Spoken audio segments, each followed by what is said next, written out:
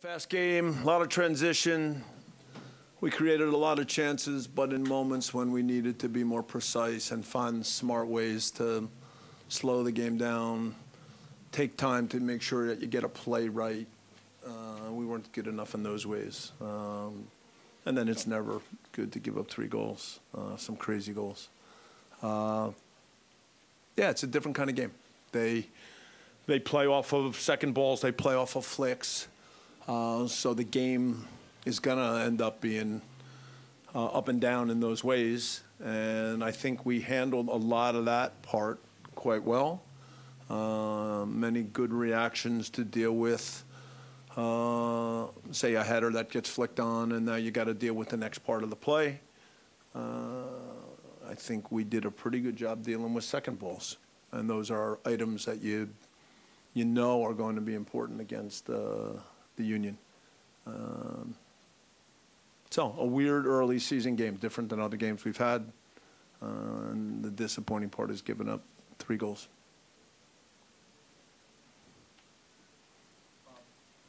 Yes, Vince. Brian Rodriguez, he obviously has a moment towards the end of the game.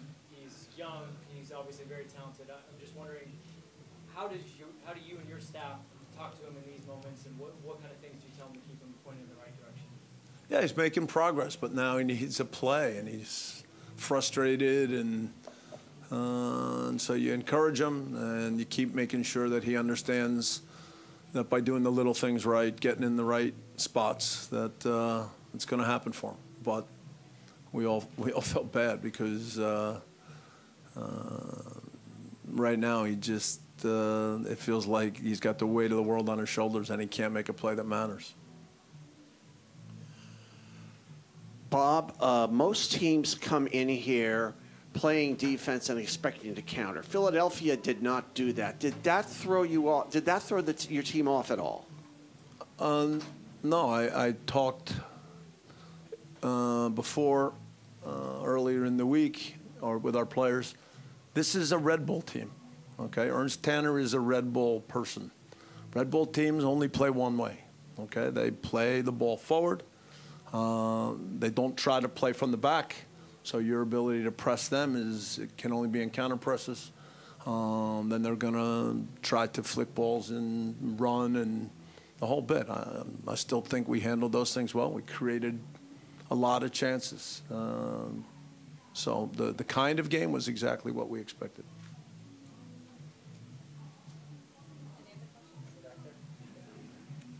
Why are you on the ground today? Because we were filming something. Oh, and then I okay. couldn't get back there. All right. You can move again if you want. It's okay. All right. In terms of like the rhythm of the game and the way it was like continuously stopping, did that kind of like throw you guys off a little bit, or you felt? No, like this is. I'm going to say it again. This is a Red Bull game. All right. Watch Red Bull Leipzig. Watch Red Bull Salzburg. You know. Did you see Red Bull Salzburg in Liverpool in Champions League this year? All right, when Jesse made the speech that went viral at halftime. All right, so this is what happens in these games. You can talk all you want about, no, listen, these games are going to go fast. And you have to be able to go fast in the game. You have to be able to deal with the second balls. The only thing is, I think, then in key moments, then that ability to just slow down when you're deciding, am I dribbling, which pass to make.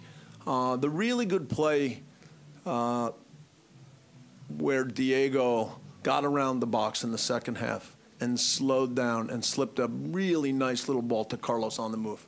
And Carlos had the chance that Blake saved with his foot. And then it bounced back out to Latif, and Latif nailed one, and I think it hit Andre in the face. That was the kind of moment where you could see that in that key moment, Diego knew exactly what he wanted to do. And so, look, the rest of the game is what it is. Like I said, go back and watch Red Bull Salzburg and Liverpool, and you'll know exactly what I'm talking about.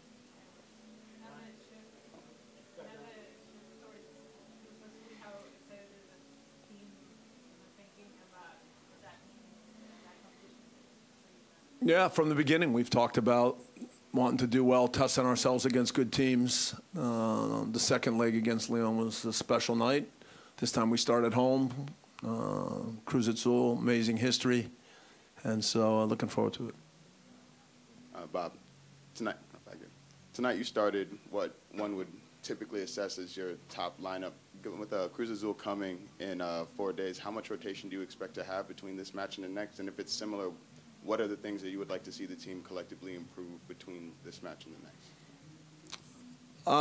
I think we discussed in the scrum the other day that we felt that Sunday night to Thursday was still fair enough. So nothing has changed since I walked everybody through that a few days ago.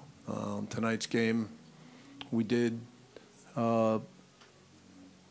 make the substitutions with some thought, because the game tonight was asking a lot of players, so that part was fine.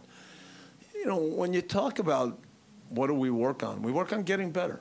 We work on taking the things that we think we are about as a team and doing them well. So what would that mean tonight? That would mean that in the first half there were probably times where Edward takes too many touches, and they're coming around him so fast, and he's got to be able, under incredible pressure, to see things a little quicker and play a little simpler. We work on that with all our midfielders. I would say the same for Mark. You know, you have a young player like Brian. Vince asked about him. Brian is still a player that, when I'm talking about how Diego shifted down and in the right moment knew exactly what he wanted to do, we're trying to get Brian to shift down sometimes. Brian has no problem at all going fast.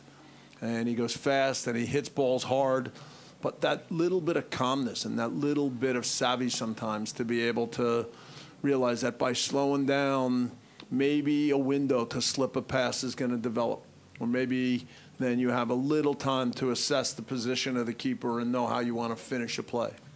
So, look, these are football things that it's not like they get worked on for one game, like they fit a certain opponent. Those are things that you work on every week. You try to create the best training sessions you can and help the players see the little things that they can do to improve. So that's where we are.